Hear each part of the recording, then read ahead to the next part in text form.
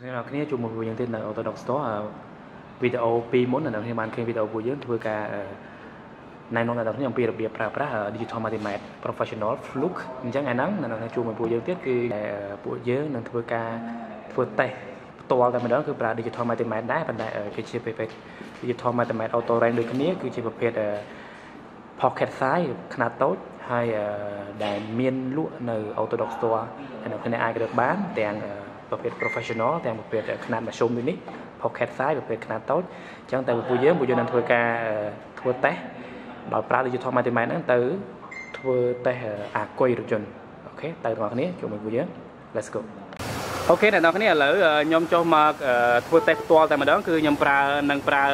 digital multimeter auto range Peakmeter នេះវាស់អាគុយហើយបន្ទាប់ពីវាស់អាគុយមកយើងនឹងធ្វើតេស្ត check គុណភាពអាគុយដែលអ្នកបច្ចេកទេសយើងដឹងរបៀបធ្វើតេស្តអាគុយគឺងាយទេគ្រាន់តែយើង connect terminal របស់អាគុយហ្នឹងហើយយើងមើល voltage drop របស់វានៅពេលដែលអ្នកនរគ្នាបច្ចេកឡានគឺតង់សងរបស់អាគុយនឹងធ្លាក់ចុះហើយនៅធ្លាក់ចុះដល់កម្រិតណាដែលគេអាចដឹងថាអាគុយហ្នឹងនៅល្អឬក៏ភាពធ្លាក់ចុះជាឧទាហរណ៍បើសិនជាខ្ញុំនឹងធ្វើតេស្តវាបើសិនជាតង់សងវាធ្លាក់ចុះដល់ជាតង់សងរបស់អាគុយហ្នឹងធ្លាក់ចុះក្រោម10 volt ដល់9 8 7 volt បាទណាសុខភាពរបស់អាគុយហ្នឹងខ្សោយអញ្ចឹងអ្នកនរគ្នាឃើញតែបច្ចេករបស់វាហ្នឹងគឺវាមានពាក្យប៊ូតុង hold វាងាយមែនតើនៅពេលដែលអ្នកនរគ្នាdrop voltage គឺវា milli វិនាទីគឺយ៉ាងអ្នកនរគ្នាអត់មើលឃើញទាន់ទេប៉ុន្តែឧបករណ៍ Peakmeter ហ្នឹងវាទំនើបគឺគ្រាន់តែយើងពេលដែលយើងធ្វើតេស្តវាគ្រាន់តែយើងចុច hold ហ្នឹងបានន័យថាវានឹងរក្សាទិន្នន័យ display ដែលវាធ្វើការលឿនហ្នឹងឲ្យអ្នកនរគ្នាអាចកំណត់សម្គាល់និងធ្វើរបាយការណ៍ងាយស្រួលមែនតើដែលខ្ញុំនឹងធ្វើឲ្យអ្នកនរគ្នាឃើញអូខេអ្នកនរគ្នាឃើញអញ្ចឹងគឺយើងបើ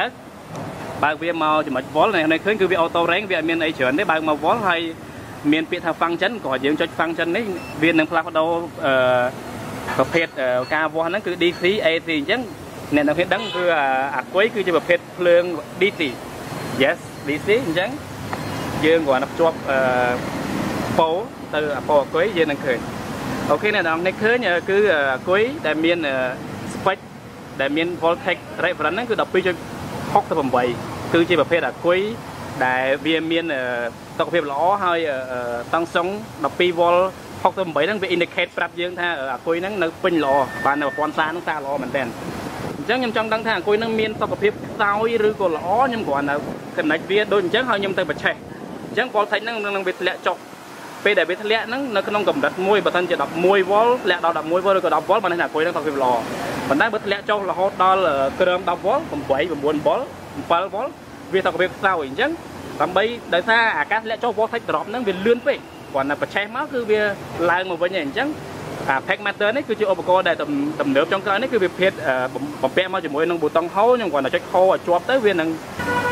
យ៉ាហើយនៅថ្ងៃពេលយើងដក terminal វាចេញមកវិញគឺវារក្សាអាទិន្នន័យហ្នឹងនៅក្នុងជាប់ហ្នឹងអញ្ចឹងវាមានភាពងាយស្រួលសម្រាប់ការងាររបស់យើងធ្វើតេស្តប្រព័ន្ធ charging និងប្រព័ន្ធអាគុយនៅពេលដែលអ្នកបច្ឆេះមកយើងចុច hold អញ្ចឹងយើងនឹងធ្វើតេស្តការ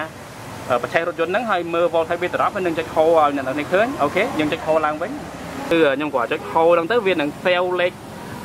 ពេលដែលវា drop ហ្នឹងយ៉ាងលឿនហ្នឹងឲ្យខ្ញុំមើលទិន្នន័យពីព្រោះការ voltage drop ហ្នឹងគឺវាលឿនមែនទែននៅពេលដែលយើងបច្ឆេះឡានវា drop មកចុះអញ្ចឹងអ្នកបច្ចេកទេសយើងសុំកង់សុំបច្ឆេះឡានកង់នៅឃើញគឺ voltage drop មក9.43 volt ហើយយើងពេលដែល drop មកខ្ញុំចុច hold ទៅគឺវា save ឲ្យអ្នកឃើញអញ្ចឹង digital multimeter ធម្មតាវាអត់មានអាប៊ូតុង hold ហ្នឹងទេអ្នកនរគ្នាអាចចុចវាឲ្យ save ធ្វើរបាយការណ៍បានទេអ្នកនរគ្នាត្រូវតាមដានមក plate ហ្នឹងឲ្យលឿនអញ្ចឹងយើងដឹងថាចេះអាគុយសុខភាពវារៀងស្ទើរដោយសារ spec ជា spec បើសិនជាអ្នកនរគ្នាបច្ឆេះហើយអ្នកនរគ្នាឃើញ voltage ហ្នឹង drop មកដល់11ឬ10គឺល្អមែនតើប៉ុន្តែបើធ្លាក់ក្រោម10អ្នកនរឃើញគឺ 9.43 volt ហ្នឹងខ្ញុំដឹងថាអាគុយហ្នឹងមានសុខភាពវាបើជិតជាភាគរយប្រហែលជា 45% ដែលវានឹងនៅប្រើប្រាស់បានប៉ុន្តែវាសុខភាពវាស្ទើរវាចាស់វាជិតដល់អាយុកាលអញ្ចឹងអ្នកនរគ្នាអាចរកទិញឧបករណ៍ digital multimeter ហ្នឹង